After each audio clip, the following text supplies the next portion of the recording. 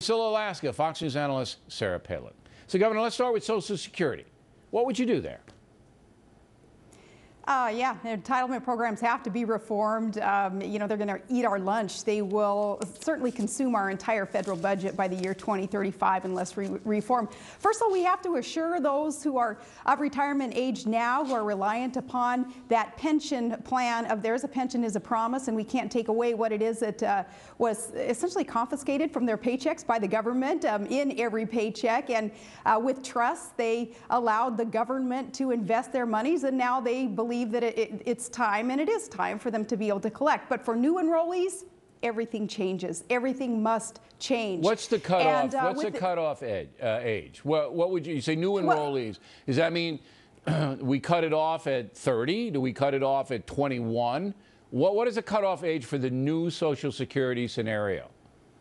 Well, when we talk about specifics of the reform that is needed, when we talk about increasing that retirement age, I would say that Paul Ryan's roadmap can nail it quite accurately when he talks about age 55 being a cutoff age. But what we also need to do is not assume that government... Wait. I just want to be very clear. So 55, anybody over keeps the Social Security that they have coming to them.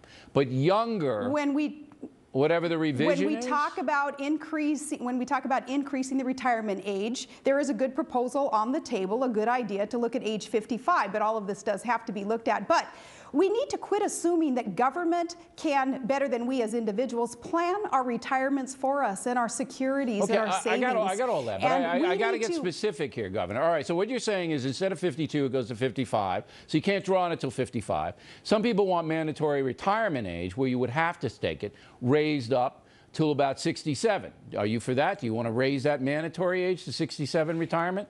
Everything is going to have to change for those who are enrolled in the program now and will be enrolled in the program now, but we do not change the pension benefits of those who are receiving them now. And that's where people are fearing. And I really apologize that up here in Alaska we have this 4-second delay, so it's not an easy exchange to try to get my point across to you if you interrupt. So I'm gonna continue this thought on reform of entitlement programs.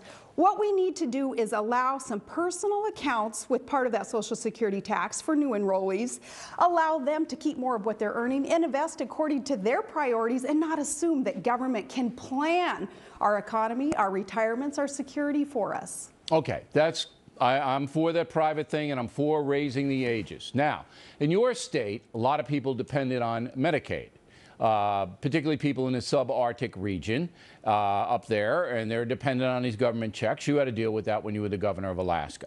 So we're going to have to cut back there. Poor people are going to get hurt. Poor people are going to get hurt in the Medicare and Medicaid range, are they not? Everything is going to have to change. Look, how can Michael Moore, for instance, as you had said in your introduction, tell Americans that we're not going broke? We take in $2.2 trillion a year, and yet we're paying out $3.5 trillion a year. What's in the water there in Hollywood and in D.C. for people to not want to understand or believe or, he's just not truthful. They're just not truthful people. They're just not telling the truth. They're not truthful. So we have to be truthful, and we have to but let's deal get in to reality. The poor people. Reality is we are going bankrupt, and the only way that we're going to get out of the problem that we face is to cut budgets, is to reform entitlements, and then to start a pro-growth agenda that's based on cutting taxes and incentivizing production and tapping our energy sources, and again, stop assuming that government can plan our economy for us. Okay, but what about the poor people who absolutely need the entitlements they get? You know, in your state, there are a lot of people on the dole. A lot. So are you going to cut the subsidies going to people earning, say, less than $15,000 a year? Is that going to happen? There is a need for a safety net for those who are disadvantaged, and in some of the rural communities in Alaska where there is a disadvantage, and there needs to be a safety net. But you know why there's a disadvantage here in Alaska? Because the federal government has locked up our lands and not allowed us to tap into energy sources so that we can create more jobs. Less than 1% of Alaskan land is in the private sector hands. Now, we asked the federal government, and I've sued the federal government for allowance to be able to develop more so that people aren't of this entitlement mentality where they believe that the only way that they can get out of a disadvantaged stage is to have government provide for them.